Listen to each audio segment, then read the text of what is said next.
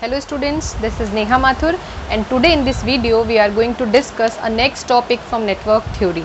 See, the today's topic is two-port network. But before starting the topic, consider to subscribe my channel and click on bell icon to get updated for the upcoming videos. Fine. So our today's topic is two-port network.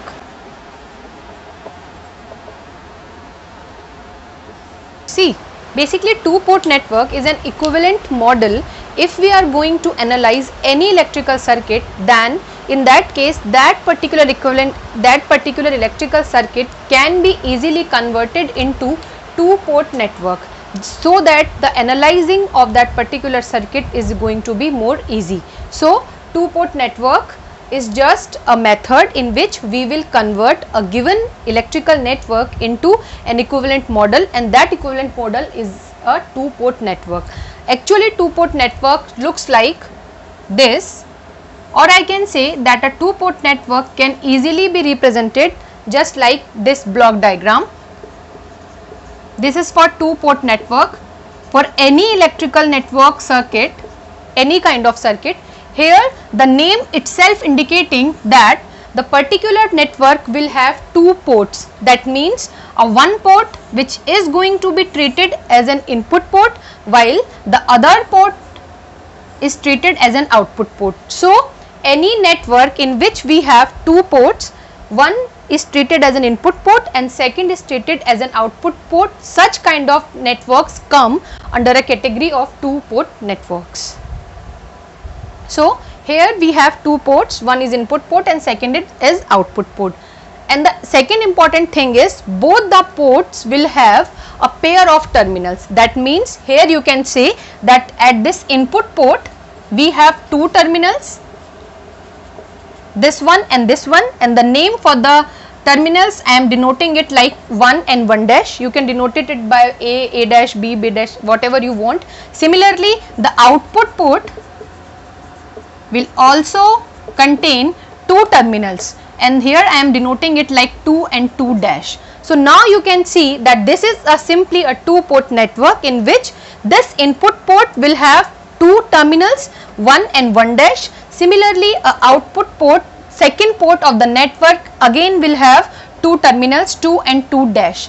Now the second important thing belongs from this two-port network theory is that here you will have total 4 variables.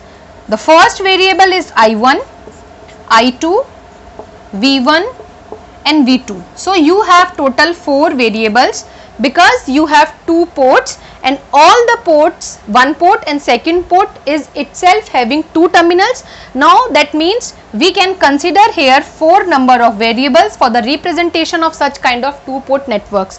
So we have two currents I1 and I2 for the both ports respectively, similarly 2 voltage for both the ports. Now the representation of these 4 variables is going to be very easy. For the first port you can mention it like that the current is entering from here. I should use a different mark.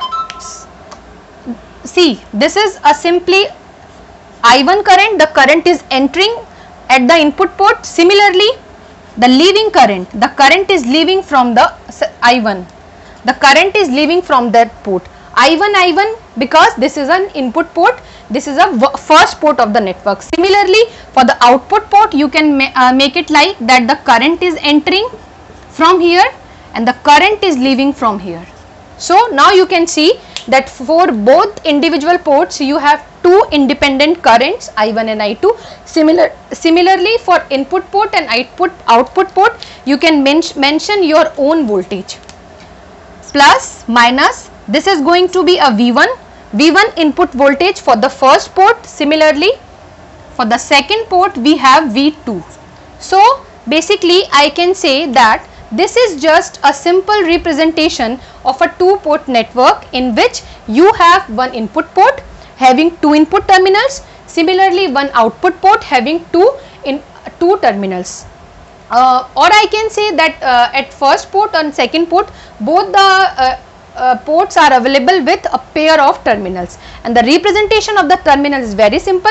Since this is a first port, so I can say 1 and 1 dash, and since this is a second port I can put it like 2 and 2 dash, and the again we have 4 variables I1, I2 and V1, V2 with respect to these 2 ports. So this is just a simple representation of any kind of 2-port network. Now the important thing is, we have 4 variables, and out of these 4 variables we can consider any of the 2 variables as an dependent variable, while remaining 2 variables can be treated as an independent variable. It depends on the type of port we are going to discuss in the in next topic. So the thing is, 2 variables will be dependent variable and the remaining 2 variables will be independent variables.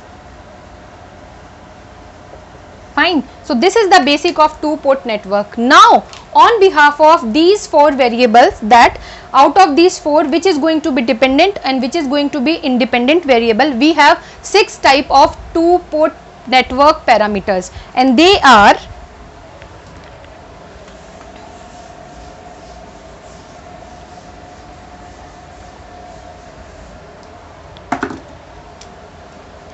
Z parameters, Y parameters, T parameters, T dash parameters, H parameters and G parameters.